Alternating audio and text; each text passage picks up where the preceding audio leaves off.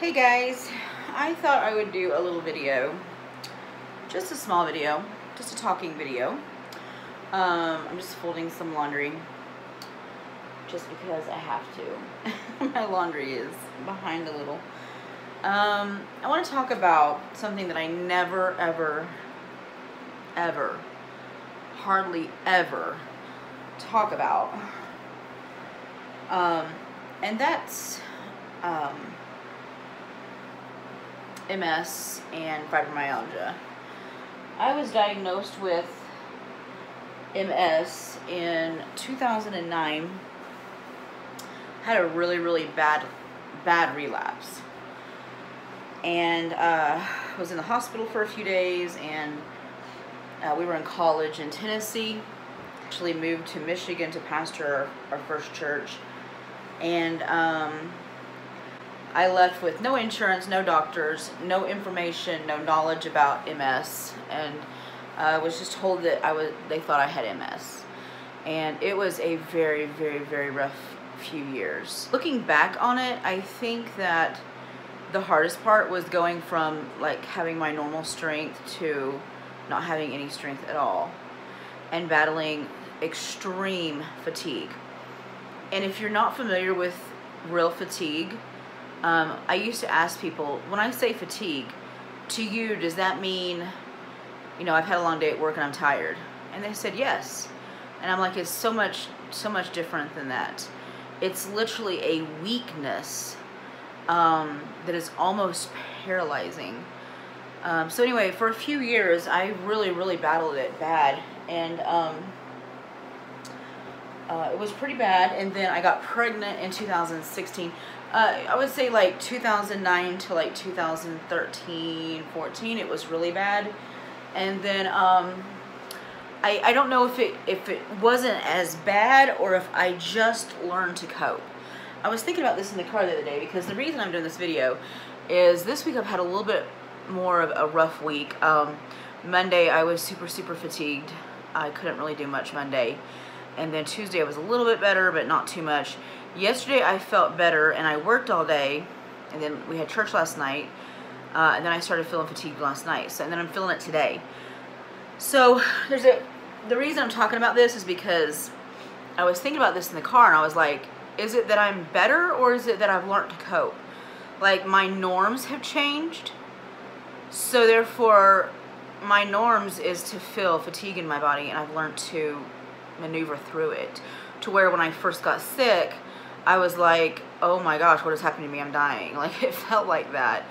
But I've learned, which I do know it's not as bad as it used to be, obviously. So I do think also that I've learned to cope with it.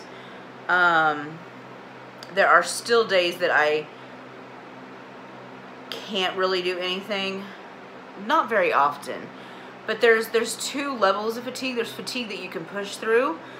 I would rather stay in bed today and not do anything, but I know I can't. I have a toddler, and I have things I need to do, things I need to take care of, go and take care of. So you push through it. And then there's times you can't push through it. You're like, I can't do anything today. And so you just lay around. So there's a couple different levels. But anyway, going back to what I said, it was really bad for a few years, and then for a couple of years it was better, but was tolerable, but not great. And then I got pregnant in 2016, and when you're pregnant, MS goes into remission. And so ever since I've been pregnant and then had the baby, I've really not battled it near as much. I still get tired. I still have to pace myself. I still have to kind of watch myself and not overdo it. But my threshold is so much higher now than it was before I got pregnant. And so I still have days. I'm having a few days here where I'm kind of battling it. But anyway, I just kind of want to talk about it for a little bit, because I you know, Sean's always telling me to talk about it, and I don't like to talk about it because I don't like to give my sickness any glory, because it doesn't control me. You know, I've learned to maneuver through it, but I do want to talk about it because maybe there are some moms out there that have young children, and you have to deal with some kind of chronic sickness. And so I kind of wanted to just chit chat for just a second about it. My head is fatigued, and that is hard to describe. It's like, it's almost like you're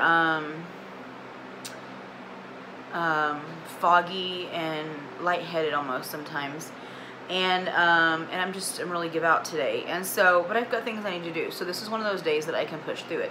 Monday, I couldn't have pushed through it. I just needed to lay around all day. But today, I've got things I need to do. So I will push through it. And then I've got time. So what will happen is me and Harrison will go out and do what I need to do. And then we will come back and we'll take a nap. And then hopefully tomorrow will be better. And that's just the way it is. That's just the ebb and flow of having a chronic fatigue issue, like MS, or for you it could be chronic fatigue syndrome, it could be another autoimmune disease. That's just what you do. You don't just sit around unless you have to, and some days you do have to. So I just kind of wanted to encourage and maybe just touch base with some moms out there, or maybe not even moms, but you know, I feel like I'm still a relatively young woman. I'm 44. And so I just feel like I have a lot of living to do. And I just kind of want to connect with some of you. I don't like to talk about this a lot on social media. But I kind of felt like today, since I was kind of having a bad day, I would just talk about it. So that's what we're doing. I just folded a few clothes and gonna get little man ready. And we are going to run some errands. We've got some people that we're going to deliver Christmas presents to, and we're going to do some shopping and get some Christmas presents to some people from our church. So that's just what needs to happen. It's what's going to happen. So hopefully I have the strength to make it through for a few hours, and then we'll come back and me and him will rest this afternoon. All right, let's see what this day brings. Bring it on.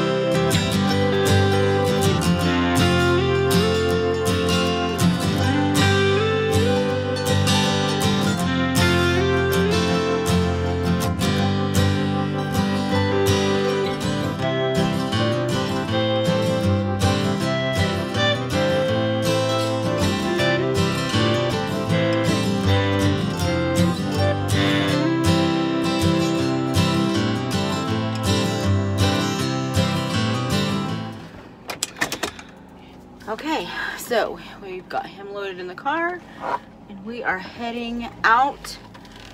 I'm gonna stop down here and check the mail real quick. I sent out some Christmas cards. I'm see if I got some Christmas cards, even though I have a few more I need to send out. They're gonna get there right before Christmas. But I'm tired.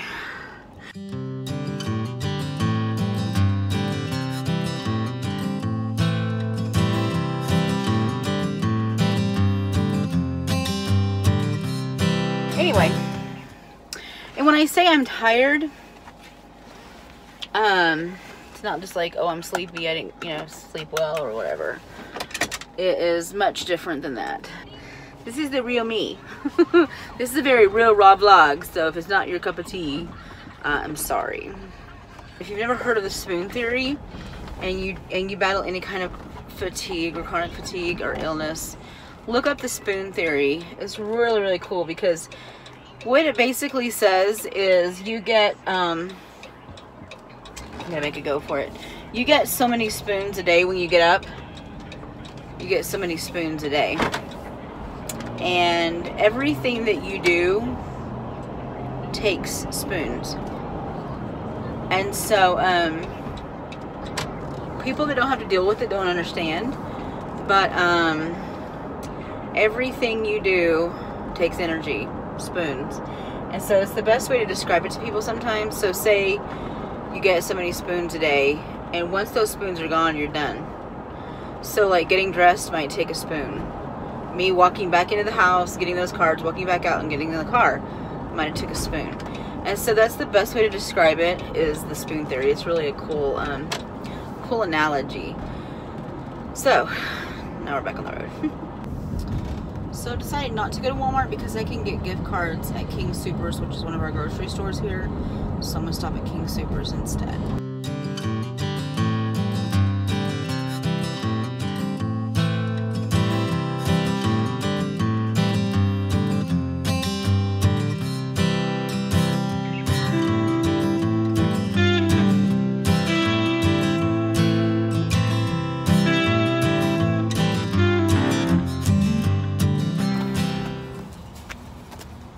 So one of my favorite things about parking in a handicap spot, sometimes it's hard to find one, but days like this, I need it. One of my favorite things is when you're judged by old people, older couple next to us, and you know, I was judged because I look young and I have a kid and I look like I got it all together. So if you're not old or have oxygen, people judge you.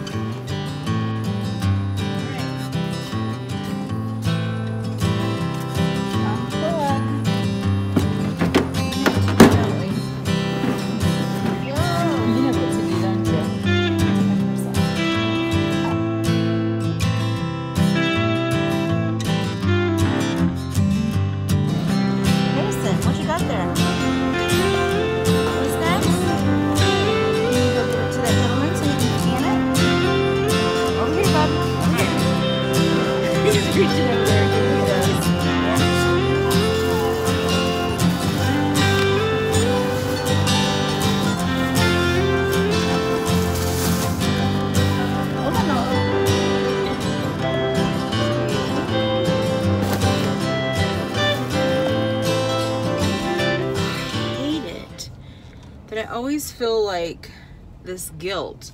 I shouldn't, but when I come back, there was a guy waiting on a car, and it was just good timing, and he was nice. You know what? I think I'm supposed to go this way.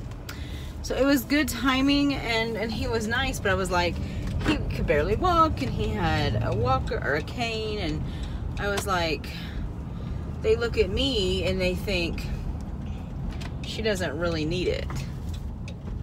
It's just tricks my mind plays, I guess. But I feel like people just judge you. Airplane.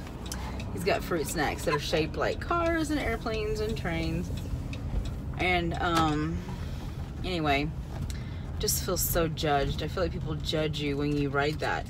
And then when you get off, like if you walk normal, I feel like I almost feel pressured to walk with like a limp or like it's a struggle, because I feel like they're watching you when you get off, and it's like, if you don't have trouble walking, then why are you on that? I know it's all in my head, but I still go through this every single time I get off of a motorized cart at Walmart or a grocery store. And I don't know why this is blurry.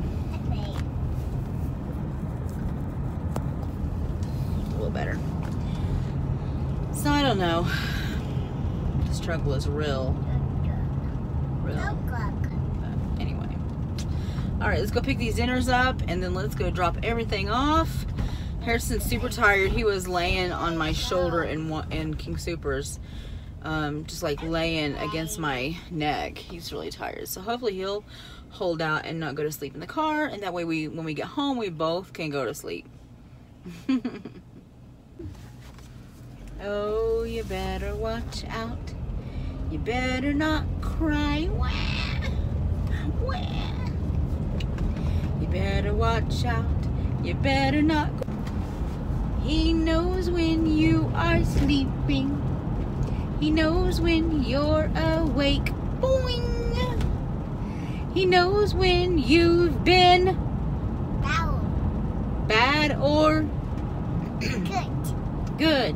So be good, for goodness sake. Okay, we have turkey dinner in the back, and just talked to the church, got what I needed to get, and now we're headed to drop it off. Okay, so got all that stuff delivered. We're headed home, and we're gonna come take a nap.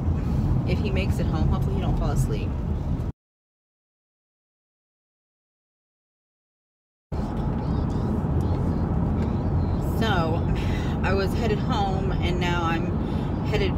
church because Sean called and we've got a sizable donation for a family in our church, and they're gonna be there tonight, so I gotta take it back and leave it there at the church so that he can get it tonight. So now I gotta go all the way back to the church, which is not a long ways, it's like 10 minutes back, and then I guess we're going home.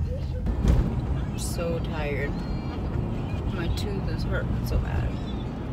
So we're getting closer to home. It's like 3:30, so it'll be 4 o'clock before we get in bed, but I've got to have a nap, and he's tired too, so we'll take like a 2-hour nap.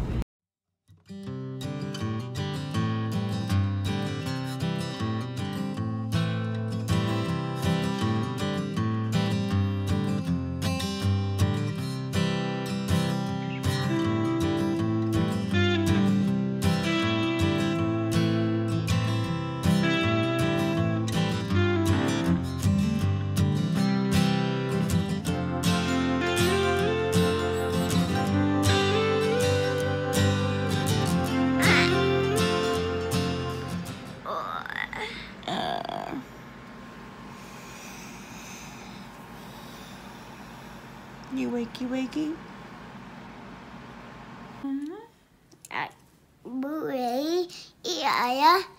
Bugs. Bugs? PP? Okay, I don't know what you're saying. You want a piece of your banana? Yeah? And Mama, yeah, I made you banana, and Mama made you some fresh milk.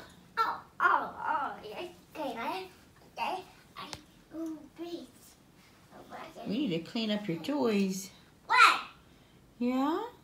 Okay, what's it out? Okay. Mama's gonna go back to working.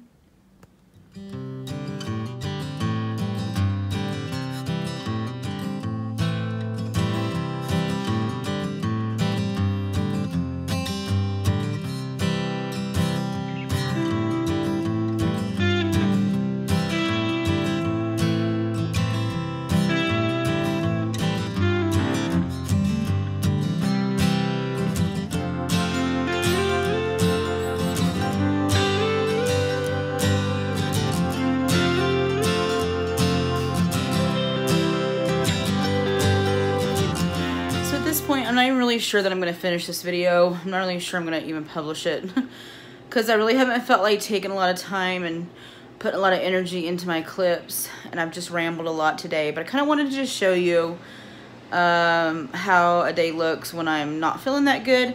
And this is a day that I can push through. Some days I can't push through, obviously, but today I was able to push through. I'm just finishing up dinner. I've got biscuits and bacon. Sean's about 10 minutes away. He's been working tonight. And then I'm just making some, got my stuff out to make gravy. And so anyway, if this was a video that interests you, maybe you have a chronic illness or chronic fatigue or something that you battle, just give me a big thumbs up. It helps me out. Leave a comment below and subscribe to our channel. And we'll see you in our next video. Bye.